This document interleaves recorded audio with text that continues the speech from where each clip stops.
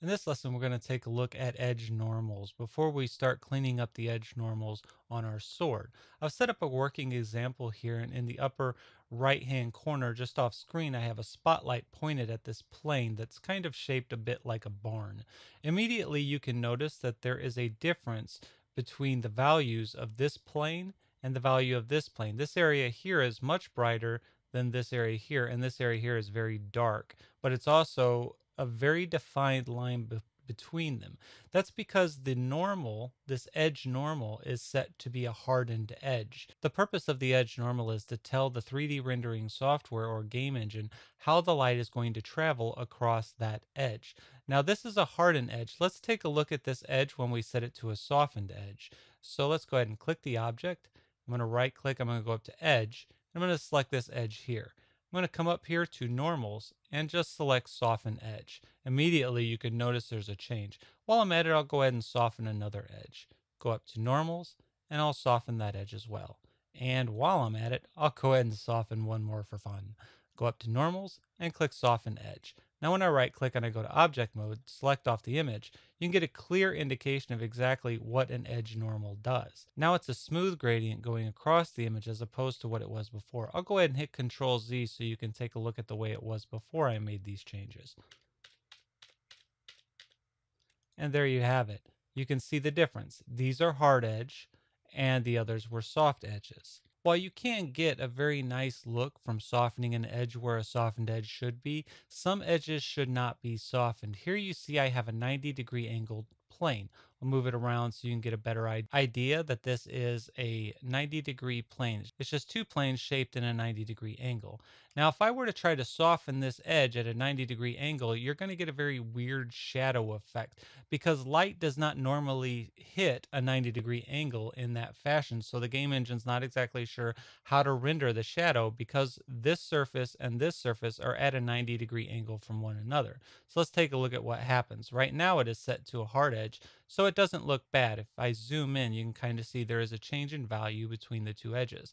If I go up to the edge and I click on the edge and set it to a softened edge, now you can see when I go into object mode that there's a really weird effect here.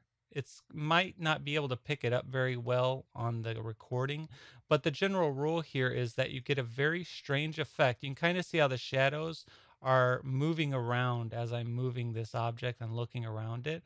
The rendering engine doesn't know exactly how the light is supposed to sit on this object relative to the spotlight. It's reflecting on it weird, and it's kind of, if you watch the outer corners as I move it, it's kind of moving as I move the object, and it's not supposed to do that because the light's not going to move as your point of view moves on the object. It should stay the same. So the general rule of thumb is never soften an edge that's at a 90-degree angle or a sharper angle. So if it's anything below 90 degrees, don't soften it. Instead, you would have to go into the object, add two more edges. I would have to go like this, go up, select this, and add two more edges. Open up my vertex tool, hit W on my keyboard, kind of come at a side angle, and I got to get rid of this 90-degree angle before I can soften that edge. So I put it into a more smooth edge. And now it's not going to move all weird. The light is going to look fine on the object. It's not going to move around when you're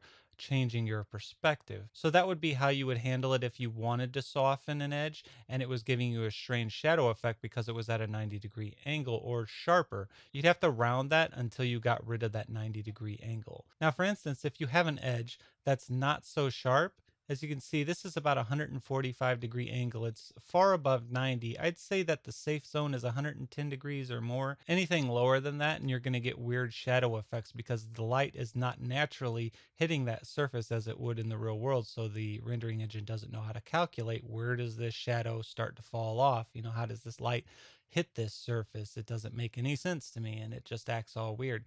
So when you have a degree like this, you can easily just select the edge, go up to normals, and click soften edge. And if I go into object mode and look around it, the light isn't acting all weird. It's pretty consistent because this is okay because that's not a 90-degree angle. So that's just something to keep in mind. If it's 90 degrees or below, do not soften it. Instead, round it off first, then soften the edge. Now that we got all that humbub out of the way, let's get back to our sword and start handling these edge normals.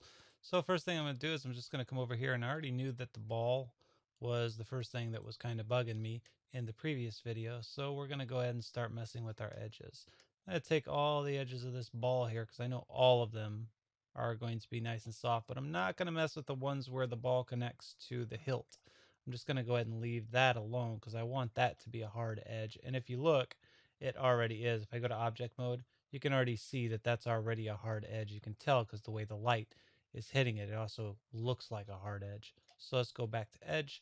I'm just going to go through here and go ahead and soften these. I'm going to pan around this, and while I'm at it, I'll go ahead, come over to the other side, and I'll also select this side. So I'll hold down my shift key and just drag over these ones as well. And so now I have all the ones for the ball set up. I'm going to go up to my normals and go ahead and hit soften edge. Now if I go to object mode, you can see that it's a lot better now. In a game engine, that's going to look great, especially when we put a texture over this thing. It just looks a lot better than it did, especially with those lines. If I hit Control Z, you'll see it's a lot better than that. So I'll go ahead and leave those nice and smooth. Now I'm going to come down, and a lot of times you're going to have to keep on hopping out, go back to object mode, look at the object, see how it's looking. Looks like a few of these are hard. Looks like we have a hard edge here, a hard edge here. We're going to want to get rid of those. So I'll go ahead and go up to right click, click my edges, and I'm just going to kind of level off and just grab all these edges right along the middle here. Make sure I got just those. You can also go into your front view, press your spacebar front view. I'll just click off. This way I make 100% sure that I'm just getting those ones in the center there. And I want all these to be soft, so I'll just go ahead and hit G on my keyboard. G is the shortcut key for redo whatever you just did. I know all of these are going to be nice and soft, so I'll just hit G. Again, I'm just using the normals, soften edge. That's all I'm doing here is just softening these edges. I'm hitting G is because it's a hotkey for redo. Press spacebar, go back into this one, press spacebar again, and let's take a look here. I'm going to right click, go to object mode, take a look at it, kind of see how the light is moving across it. That all looks pretty good at the base. Have something going on right here. You can see there's a hard edge right here, so I want to get rid of that.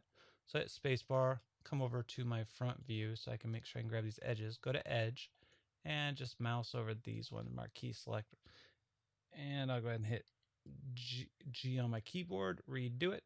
Right click, go to object mode. This looks pretty good. Hit spacebar, go to this view. That all looks pretty nice and smooth. I kind of like how that's smooth there. If you wanted to, you could select this. And if you wanted perhaps maybe a design here, you could harden that edge. I could go up to edge, select this one here, here, and here. And if I wanted those to be hard, I could just go up to normals and harden edge instead. Then go to object mode and take a look at it. Not sure. I'm thinking that I liked it better soft, but I might go ahead and leave it here. I'm just going to go ahead and harden these ones up too and take a look at that. So let's go up to edge. I'm just going to select these ones. And you can play around with your edge normals like I'm doing now to see if it's what you want. How does this look with the hard edge? How does the light look coming off this? So I'll just press G to redo it. Go back to object mode. Oh, I actually like that. See, I would have never known if I hadn't played around with it how nice that actually looks. That looks really nice. I'm going to go ahead and leave that there. Now my hilt, again, this is what I was talking about. That is a very sharp angle. If I soften this, it's going to cause some very weird shading when light hits it. So if I were to want to soften that, I would want to probably add in some edge loops here along this, and then maybe move these vertices in to kind of round that off a bit. I don't want to soften that because I want this hilt to kind of come to a point like that. But I might want to take a look and see what it looks like when I harden these edges here, because if I go into object mode, right now they're soft. So it kind of takes a bit of the detail away from it because of their soft. So let's see what they look like with them hardened. So I'm going to go ahead and select all these on both sides of the object, and these as well. I'm going to go ahead and harden them. So I'm just going to come up to normals, click harden edge, right click, go to object mode. Oh, look at that. That's pretty nice right there. I am going to keep that like that. This is pretty sweet. Things coming together. All right, let's take a look at it, and I'm going to go back to object mode and click off. And the sword is nice and round. Now, definitely remember we had left this little edge here where it's kind of blunt. And we talked about that before. This is one of those things that you don't want to soften this edge. Go ahead and leave it to a point because the light is going to hit it, and it is a hard edge. If you think about it, a knife is a pretty hard edge. If it's not sharp, it's a sharp edge. That's kind of confusing, but you get the idea. You don't want to soften that sharp of an angle because technically, if I zoom way in, that's pretty much a 90-degree angle. You get a weird lighting effect. So that's not something you want to do. We might think about taking this whole line all the way up the blade, and let's take a look at what that looks like when we harden it, because right now it's soft and that doesn't look bad, but let's see what it looks like when it's hardened. Again, we can always soften it if we don't like the overall outcome. I'm going to come up to edges, and I'm just going to select all these all the way up. Make sure I'm just holding down my shift key and clicking on them. Go ahead and go up to the top here and select these as well. And I think maybe this point would that's how it would look. If these were hard, that's how that would look. I'll do the same thing to the opposite side and just go ahead and select these edges. All right, so I'll go ahead and zoom in and select the rest of them going down. And let's take a look at how this looks. I'm gonna go up to normals and I'm gonna go ahead and harden that edge. I'm gonna right click, go to object mode and take a look at this. So if you hit F, if you're ever trying to zoom in and zoom out and it's kind of acting funny, like you can't zoom in anymore, it just doesn't let you and it feels like it's slowing down, what you can do is hit F on your keyboard. That will focus on the item again and kind of reset your camera's zoom and pan. So let's go ahead and go back to object mode, take a look at this, and so that looks at the top. Looks pretty nice. There does seem to be something strange going on right here. This may be a hard edge, and we might want to go ahead and get rid of that. So let's check to see if this is a hard edge. If it is, we're going to want to soften it. Let's go up to normals, and let's go ahead and soften that edge. Ah, it was a hard edge. You see that? You might not have been able to see it, but now it looks a lot better.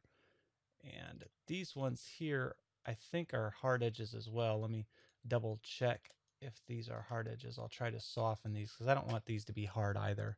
So up to normals, and I'm going to go ahead and soften that edge. Go back to object mode.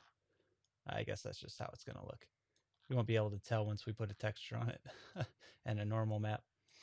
All right, this all looks pretty good. I'm pretty happy with this. So in the next video, we're going to start taking a look at UV mapping, and I'll explain to you a bit about what a UV map is, its purpose, and how you can go about UV mapping in Maya. If you have any questions or comments, please leave them below the video on brainpoof.com.